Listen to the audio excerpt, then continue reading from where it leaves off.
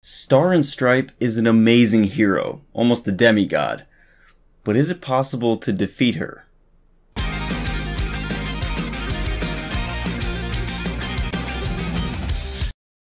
What's up? It's Truth Hero, and today we're talking about Star and Stripe, and how one might go about taking her and her amazing New Order quirk on.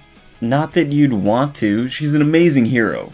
But if you're a villain like me, how would you take her down? First, just so we're all on the same page about unraveling the mysteries behind her strength, let's review the specifics of her quirk. She can touch any object, call out its name, thus identifying it, which is very important, and from then she can impose any rule she thinks of upon it. To anyone that's ever done a top 10 OP quirks in My Hero Academia video, go ahead and submit another draft, because this quirk is either the number 1 or number 2 quirk in the entire series behind One for All and All for One. Comment down below, where does this quirk rank in all of My Hero Academia? Despite this fantastical power, there are restrictions on her quirk. There's a limit to how much strength enhancement she can give herself. And this might be because she's a biological entity and biological target of her quirk, which we'll get into later in this video.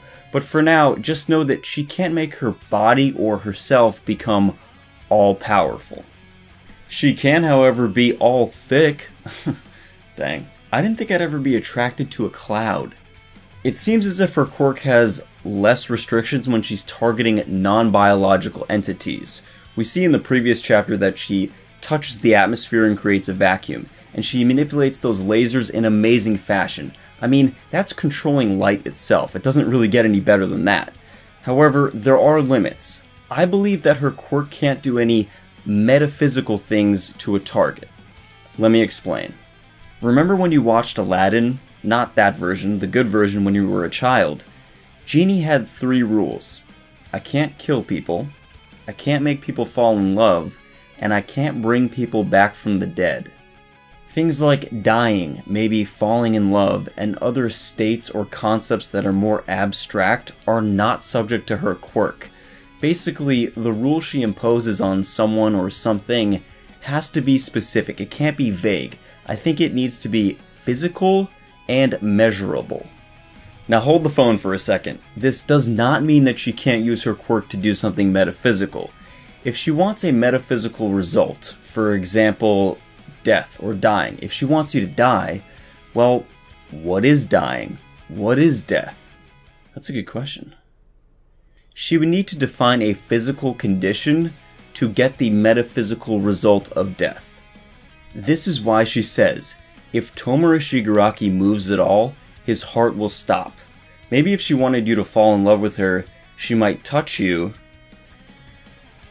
and then say, if Truth Hero moves, his brain will have a positive reaction to my pheromones, thus I would find her attractive and fall in love with her, and so on and so forth. Hey, a guy can dream, right? She must also identify the target correctly, and if it's a person, they must identify with the label she gives them. This is why her cardiac arrest rule doesn't work on Shigaraki. Is he Shigaraki? Is he All for One? Is he Tenko? Is he me? I don't know. Who knows at this point? Since Shigaraki has multiple consciousnesses with All for One, and his personality is unstable, he can't be identified, and thus he can't be subject to her rules that she tries to impose on him. Now, had Star and Stripe known about Shigaraki's shared consciousness with All for One and him exhibiting multiple personalities, a smarter play would have been to impose a rule on the physical body. For example, this male body with white hair, if it moves, will then suffer cardiac arrest to the heart residing inside it. Again, this isn't a guarantee since Shigaraki's body changes mid-fight. His hair grows longer, if you remember. So if that's the case, would it identify as the same body in which she touched and named? I don't know. It's coulda, woulda, shoulda speculation at this point. So, given these restrictions and some interesting scenarios surrounding identity and personality of these characters, here are my ways one could defeat Star and Stripe. Number 1. Remove Star and Stripe's ability to speak. Removing her ability to talk reminds me of when in Hunter x Hunter there's the prison fight. This prisoner wanted to rip out Tompa's throat so that he couldn't speak and say, "I surrender." Therefore, he would have no way to end the match. So as long as the prisoner doesn't kill him, the prisoner can stand by, waste the hero's time, and for every minute he wastes, he takes off his own sentence and the sentences of his prisoner team. It's a cool arc, great series, I highly recommend. Needless to say, if Miss America suddenly went mute or even had laryngitis for a couple of days, it'd make it very hard for her to verbalize anything, thus hard for her to activate the second condition of her quirk. Getting close enough to her neck to be able to do this is an entirely different story, and even if you could, don't forget that she's strengthening her body with one of her rules, of which she can maintain 2 at a time. Never mind. In the latest chapter, My Hero Academia chapter 332, we see Shigaraki do this, and he gets close and puts his hand on her face. So perhaps since she just used a different rule on those missiles, which amazingly still didn't do anything to Shigaraki because he's big regeneration brain, perhaps he can decay her now. Number 2, copy her moves. The second method would be just give her a taste of her own medicine. You could create a vacuum like she did to Shigaraki, thus making it impossible for her to generate sound and fulfill that requirement of her quirk. Same concept really, she must call out the name of her target in order to impose a new rule on it, so no air, no voice, no rule. Someone with an atmospheric quirk that could create a vacuum, or someone with a space or a gravity quirk that could pull air away from her could make it impossible for her to speak, thus we'd never even hear what label she decided to call them. This raises an interesting question about her quirk. Does the person she identifies and labels need to hear her voice in order to recognize and accept that label? We know if she touches an animate object like a person, they need to be on the same page and identify with what she labels them. If she touches me and says, "that man," then the new rule is imposed on me. But what if I never hear her voice? Someone like Jiro could use sound to block themselves from hearing Star call out an identification of them. Even if Star called out the label, as in there's no vacuum or gravity quirk, so long as her target doesn't read lips, they might be able to wear headphones or use sound on themselves, like Jiro, and be immune to the second requirement of her quirk. This got me thinking as well, what if Star and Stripe had an awakened quirk? Could she say the identity or label in her head and that would count for the second requirement? She wouldn't have to call it out or use any air at all?